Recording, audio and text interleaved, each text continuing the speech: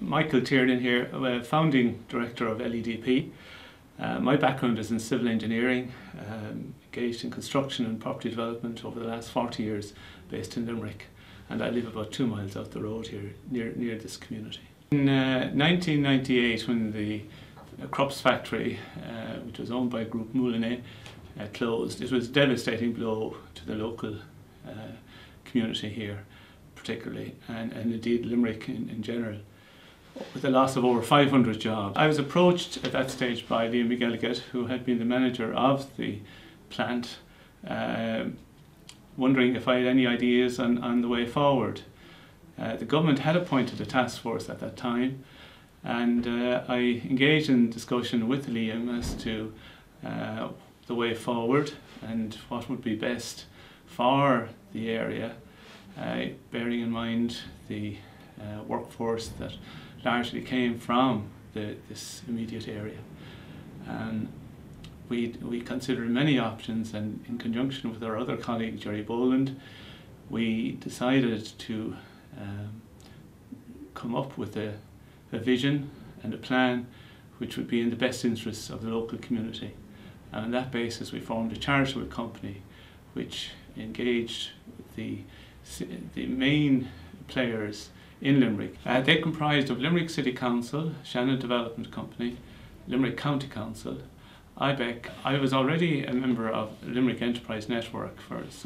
some years, which was an organisation that we set up to help start up businesses and provide mentoring and other supports in that cause. Back in 1989, about 10 years more or less before Crops closed, as I said earlier, I live nearby here, and my then 7-year-old son, sitting in the back of this car, following the completion of a shopping centre we were involved in downtown, said it wouldn't do much for the people in this area, he felt. It was a thought that stayed with me for many years, until Liam McGilligan rang me, and I gave some more thought to it as it brought me back to that conversation. And I think that was the genesis of my own sense of maybe attempting to do something novel and different to what I as a property developer could achieve in this area, which at the time was probably going to be a warehouse development or something of that sort. We have an Irish saying called Níl Neart gan Cur le Chéile, there's strength in unity, and I suppose the view formed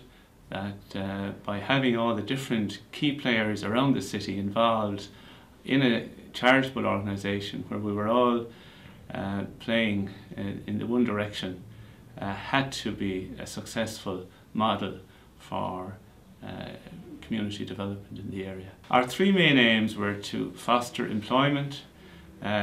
create the opportunities for people to be trained, and also to empower and encourage